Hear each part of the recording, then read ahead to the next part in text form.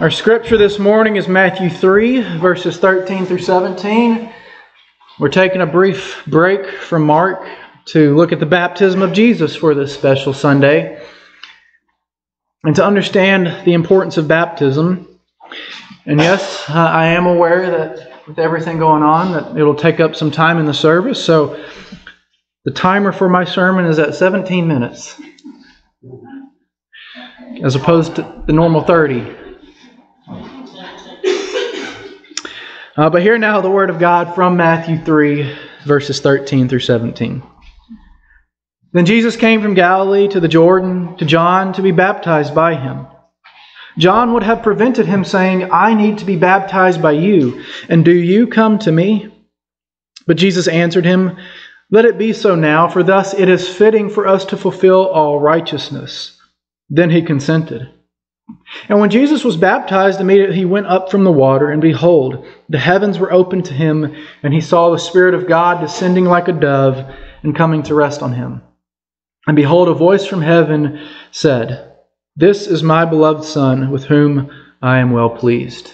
This is the word of God for the people of God. Thanks be to God. Now, Lord God, still our souls and give us peace. Open our eyes, open our hearts, open our minds, that we would see, that we would receive, and that we would understand your word, Lord. Amen. So with this being a special Sunday with 6 baptisms, the question that is often asked is, why do people get baptized? Well, first, we see the command in the Great Commission that Jesus gives to us to go make disciples of all nations, baptizing them in the name of the Father, Son, and Holy Spirit.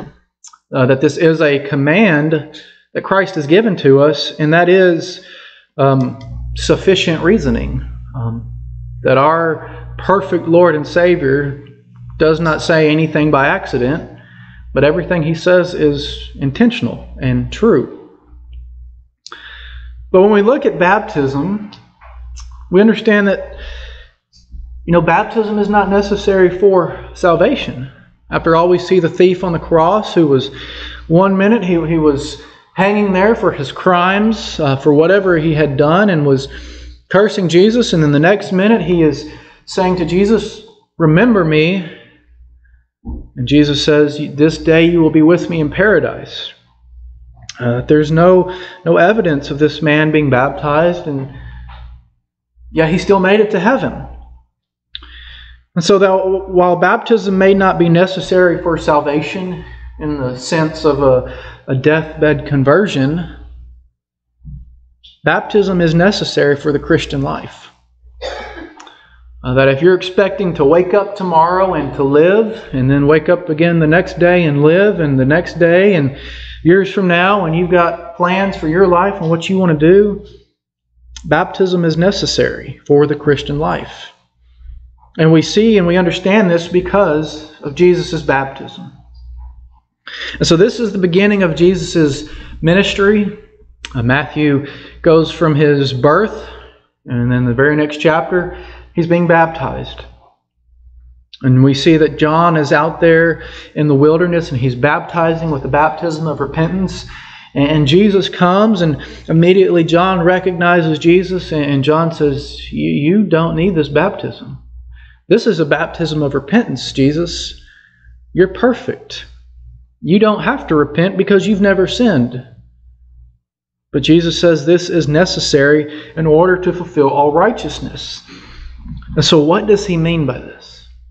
What does it mean that this is necessary in order to fulfill all righteousness? Even though Jesus was sinless, even though he was perfect, what does this mean? The word righteousness appears 117 times in the New Testament, and only twice is the word used in the sense of doing what is required of you. The first is here at Jesus' baptism, where he says this is necessary in order to fulfill all righteousness.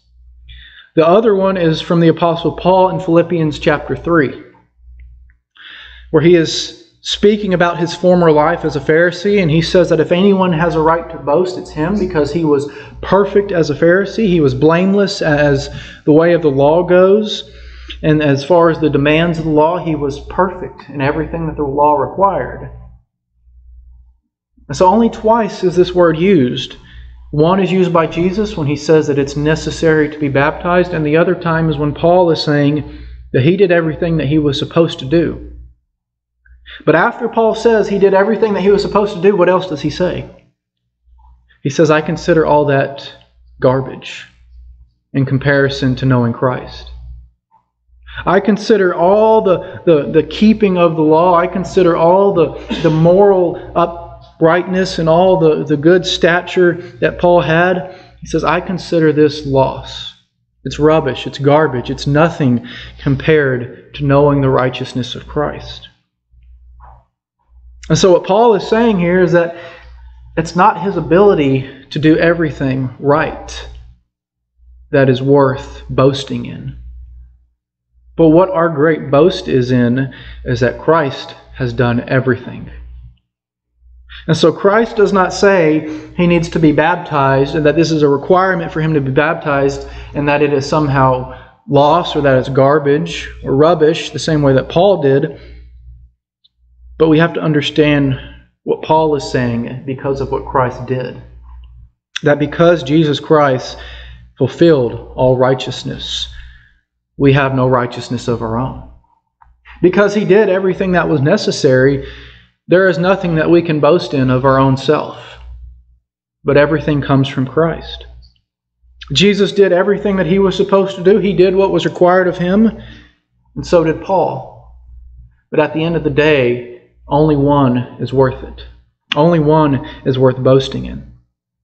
And so we come to this understanding that baptism is ultimately about what Christ has done for us. That baptism is not first about what we do. That yes, you make the decision to be baptized and you go and you learn about what baptism is, and then you actually get to the day of baptism and you profess faith and you reject sin, and then you are dunked or sprinkled or poured or whatever, and you're baptized. But ultimately, it's not about what you do. It's about what Christ has done for us. That he fulfilled all righteousness on our behalf. That he did this for us. So when we are baptized, we are joined to Christ. We are joined together with him. And we are made a part of his covenant community, which is the church. That's why when you get baptized, you automatically join the church. That they aren't two separate things, because you become the body of Christ by being joined together with Christ, by partaking in what Christ has done for us. But we also understand that the righteousness of Christ is not just his baptism. Jesus doesn't just say, this is necessary in order to fulfill all righteousness. Fast forward 3 years, he dies on the cross. No, in order to fulfill all righteousness, it wasn't just his baptism, it was his life. It was the perfect keeping of obedience. It was the perfect keeping of the law. It was all of his perfection in everything he did. His perfect love for the Father, the perfect love for his disciples, and even for his enemies. And even as we get to the cross was necessary to fulfill all righteousness as well. That as Christ goes to the cross, and upon him every sin is laid, past, present, and future. My sin, your sin, everybody's sin is laid upon him. And becoming sin, he dies bearing the wrath of God that is owed to sin. What happens? The wrath of God is satisfied in the death of Christ. The law is satisfied. The demands of justice are satisfied. The fulfillment of righteousness is done, but it doesn't just end there, because he rises again and he proves that life is greater than death. God is greater than Satan. Righteousness is greater than sin. That he is victorious over all things, becoming necessary for us. This is why it is said by Paul in Romans 6 do you not know that all of us who have been baptized into Christ Jesus were baptized into his death? We were buried, therefore, with him by baptism into death, in order that just as Christ was raised from the dead by glory of the Father, we too might walk in newness of life.